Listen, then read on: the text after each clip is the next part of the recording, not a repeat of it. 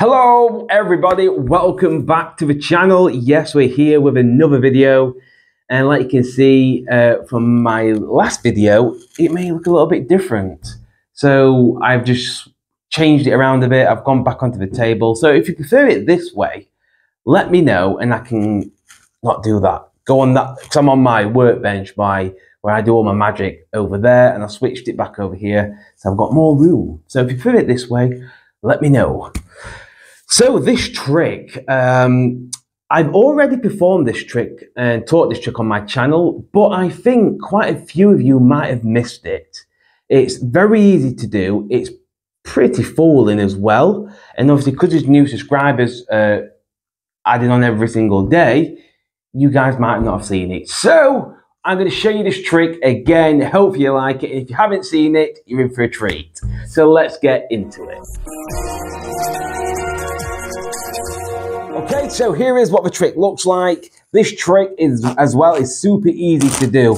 So if you're a beginner, you'll be able to do this.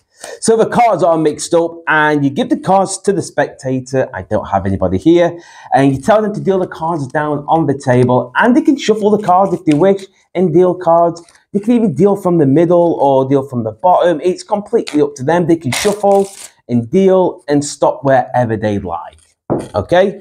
You tell them to pick the packet they just dealt and shuffled into 2 packets, okay? And that's what they're going to do. And what's going to happen is we're going to use the last 2 cards as like a generate. They're going to generate a random card from the last 2 cards. So we're going to use one as a value and one as a suit. So one's going to be a value and one is going to be a suit. And it really doesn't matter what they choose, okay? So let's just say you want this is the value and this is the suit. It really doesn't matter which one is which. So value and suit. Completely fair. Okay? We don't know what the cards are. You don't, I don't. So you'd ask your spectators to cut the cards any way they wish, and they will. It's a free cut from the spectator. So they said this is going to be the value, and this is going to be the suit.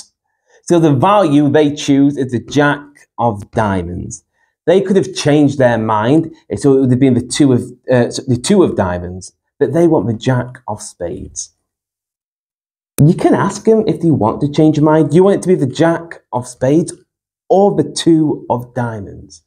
Let's say they say, I want the Jack of Spades. That's their choice. So think about it. They have dealt the cards. They've mixed the cards and dealt them from the top, the middle, the bottom. Then they've dealt into 2 packets, and they have decided that they wanted the Jack of Spades. They cut anywhere, and that's in fact the Jack of Spades. Crazy, I know, and that is the trick.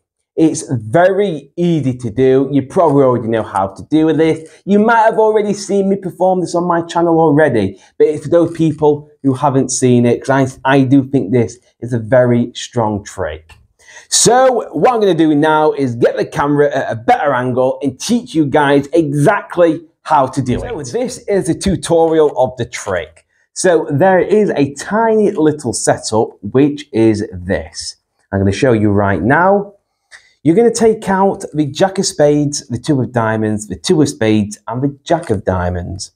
So they're the only 4 cards you need. So put the Jack of Spades and the 2 of Diamonds together, and the Jack of Diamonds and the 2 of Spades together.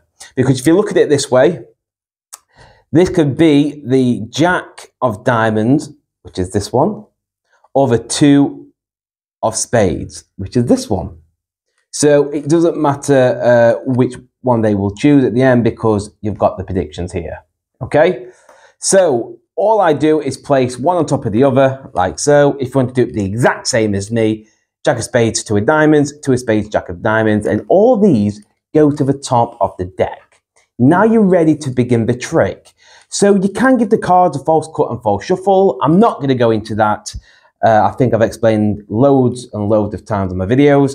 So now you've got it set up there. You give the cards to the spectator to deal down, and when they deal the top 4 cards, which is the little setup, they can do what they want with the deck. So you just got to make sure they deal 4 down first, And then you can say to them, you can shuffle the pack and deal more cards, and they will. It doesn't matter now, because them 4 important cards at the bottom, they're not getting touched. And you can tell them to deal from the middle, from the bottom, from the top, shuffle the pack, and carry on till they want to stop. So in their eyes, they have mixed the cards up even more while they're dealing the cards. But really, the setup is they've gone to the bottom. Okay? So now what's going to happen is you tell them to deal the card into 2 packets. And what's going to happen is it's going to bring these cards back to the top. So when they deal like so, and the spectator will be doing this, like I've already just said, them 4 cards are now coming back to the top. So you will take the 2 cards away onto the table, and you're going to say, look, one of them is going to represent the suit and one of them is going to represent the value, okay? Which we know it's the Jack and the 2. We already know that. So what we need to do is glimpse the top card. You're thinking, how are you going to glimpse the top card? So what I do when I flip these cards over, when I'm talking, if you watch the performance back, you'll see exactly how I do it, but I'm going to show you as well. You need to get the top card to the bottom. And all I did for that is I just peeled off the top card and then shuffled the rest on top. So it's now at the bottom. Okay? Again, so while I was talking, I was just shuffling the pack as I was speaking. So now it's very easy to get a glimpse at the bottom card. Okay? So you can, this is what it looks like, and you might not see the glimpse where you're looking at right now, but now I've looked at the card just by spinning the pack. At your angle, what I'm doing is I'm just turning it till I see the bottom card. That's all I'm doing. You just have to know what the bottom card is, okay? Because originally this card was on top. You need to bring it to the bottom, and then you just slip 1 card and shuffle on top. If you don't want to do that shuffle and you can't shuffle cards, I'm not saying you can, but if you can't, just peel the top card off and place it to the bottom and spread. Okay, so you're talking, and say, and you can choose the value of the suit depending on what you say, and you've just slid the top card to the bottom. Okay, I don't get my peek yet. You need to peek what the bottom card is. So this packet is in my left hand. I pick the remaining cards up and place it on top. So I've got all the cards, and at the bottom is the card I need to glimpse. Okay, I still won't glimpse that card yet. Then I took the remaining cards on top, and there is where the Jack is. Okay, so now if you follow the exact same as me, you should have a Jack, red Jack on top and a black 2 at the bottom. So now when I've got the cards in my hand and I'm explaining, do you want this to be the value or this to be the suit or vice versa, all I'm doing is just basically I'm looking at the card. So I'm grabbing the cards like so, with my thumb at the bottom, index finger curled, middle and ring finger. I'm going to lift the cards up and glimpse in it, and then my left hand's going to grab it and turn it face down. That's like really dramatic. At speed, it'll just look like that. Okay, so I know it's a 2 of spades. So now you're going to perform the cross-cut force. I imagine you all know that. I've explained this before. I'm not going to explain it because it works itself. You tell them to cut the cards, okay? And when they cut the cards, you're picking the bottom packet and just going to angle it on top. So now you know the 2 of spades is at the bottom, okay? Because obviously you've glimpsed it. They're going to cut the cards, and then this is the bottom half of the deck now. So when this goes at the angle, you know the top card will be the Jack of Diamonds, and the bottom card underneath it will be the 2 of Spades. So if they say, I want the two of Spades, you just pick this packet up and show the bottom card.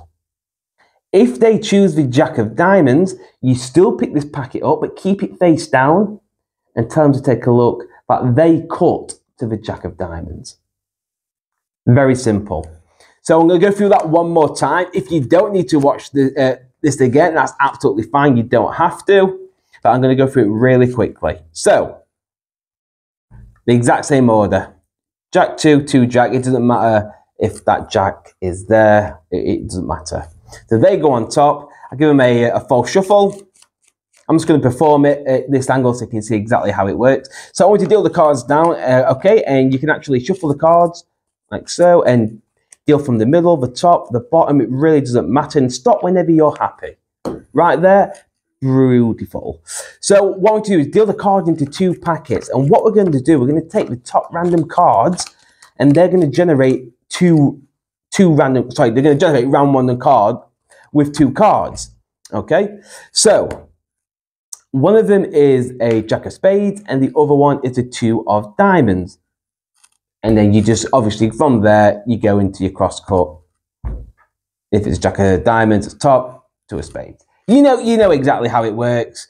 But that, guys, is the tutorial of the trick. So that is the end of the video, guys. I hope you enjoyed it. Yes, it is a very easy trick to do. There's no sleight of hand in there, unless you want to put your false cuts, your false shuffles, but that is completely up to you. So if you like it, or if you like the trick, don't forget to hit that like button, because that like button is what I need. And yes, please subscribe as well. And I'll see you next time.